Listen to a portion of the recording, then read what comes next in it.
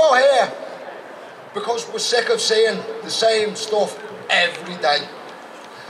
It's not just sick people. It's not just poor people. It's not immigrants. It's not disabled people. They did not cause austerity, not in any way, shape or form. Yet the BBC persists in telling you that that is what is the case.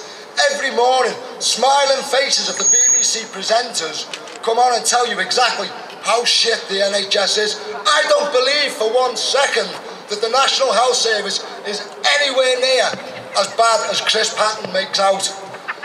It's his corporation. He's got shares in private health corporations. He's making money out of us as taxpayers. The NHS is not free. We pay our taxes. Every one of you here pays taxes. If you smoke, you pay a tax. If you eat food, you pay a tax. If you buy clothes, you pay a tax. You get on a bus, you pay in tax. You go to work, you pay tax. There's a pension there for you. There's a National Health Service there for you. It's not there anymore. They're selling it off. And the BBC, along with other media corporations, are not joining the dots. We are being lied to. We are being told that things are going on in our interest, for the good of the people. We've got CCTV absolutely everywhere for your safety. How did any of us manage to make it this far in life through the 1970s and 1980s without being on CCTV? They pump out constant programmes that are enforced and reinforced for you to get the message. They will give you Crime Watch, they will give you Saints and Scroungers, they will give you Britain on the Fiddle, but they never ever look up! That's where the money is going. It's not you, it's not your nan, it's not the sick people or the unemployed. It's being stolen from them at the top. And the BBC gave us live coverage.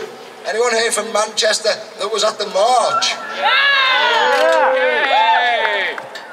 Did anybody see the BBC? No. There was a slight gap, yeah. The BBC were reporting what was going on inside that building live on 3 channels. 75,000 people outside defending the National Health Service. The BBC said G4S would not let us film. I'd have gone for a fag myself, even if I didn't smoke. I'd have taken my camera, I'd have gone out there and gone, right, this is what the people are saying. They charge you, or they want to charge you, £145 on the premise that you might be watching. I might go to Tesco's and buy a loaf of bread, but Asda aren't going to send me a bill for the whole shopping. There's 800 channels out there, all funded in separate ways. We pay for the BBC. In a time of austerity where the country is getting poorer, unemployment is going up, but they tell us it's going down. They're moving figures around. They are lying. £31 million was given last night to children in need. If you want to help someone in need, help them for yourself. Don't do it because some celebrity or some star has told you it's good to give, it's fantastic to give, and then watch them revel in it. Go and grab a homeless person, take him for a breakfast. Go down the food bank with a bag of extra shopping and give it to somebody on the door. Don't give it to the people that run it. Because I've done this myself. I've taken a week, I've gone and spent 55 quid on shopping, given it to the guys and they go, goes to a distribution centre. There's people in it and they were telling the people in there that the food hadn't arrived. I've just brought 4 bags of shopping, which means the food hasn't arrived. Somebody sat there could have had shopping.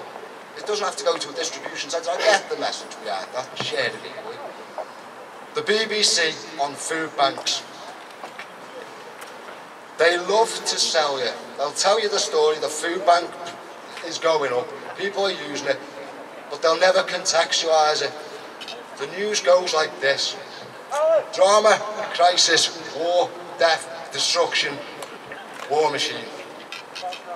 Celebrity. Lady Gaga's wearing a new steak dress. Now the weather, now someone kicking a ball, and you've forgotten what the guy was saying at the start. We don't contextualise the news in any way. It's all move on, next story, weather.